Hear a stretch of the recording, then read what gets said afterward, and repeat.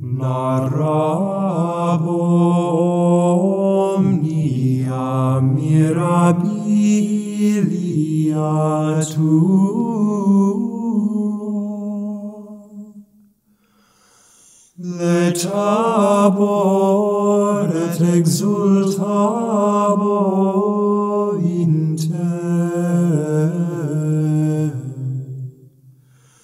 Salam nomini tuo,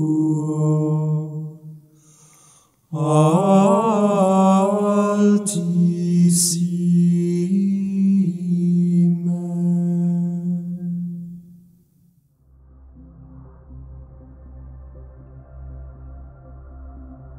At the beginning of Saint Therese of Lisieux's autobiography, Story of a Soul, the saint explains her purpose in writing.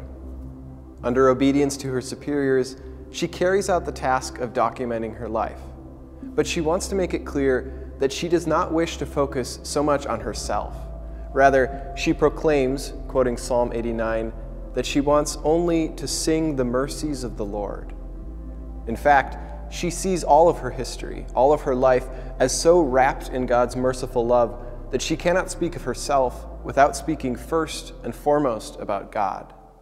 This is the attitude of a saint whose eyes have been opened to see the works of God in her life, and whose heart is directed solely to God.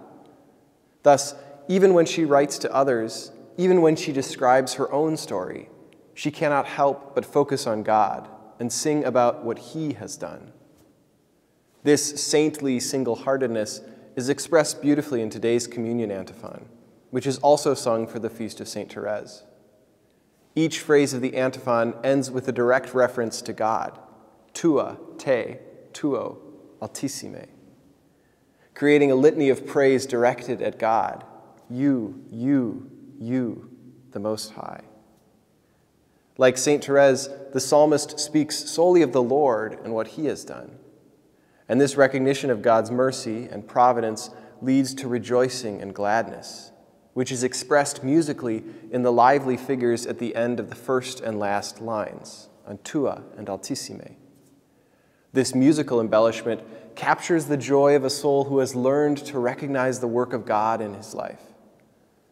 Just as it was for Saint Therese, the psalmist's recognition of God's all-encompassing providence causes him to rejoice and sing to God, but also to proclaim this to others, as is expressed in the very first word, Narrabo, I will tell.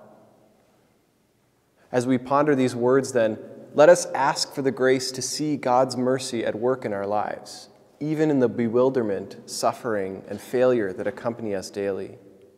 With the help of Saint Therese's example and intercession, let us pray for that single-hearted focus on God, which cannot help but rejoice, sing praise to God, and proclaim the wonders of His love.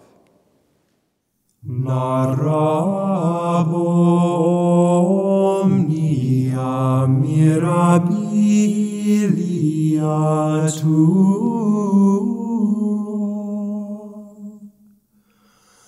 Letabor et exultabor in te.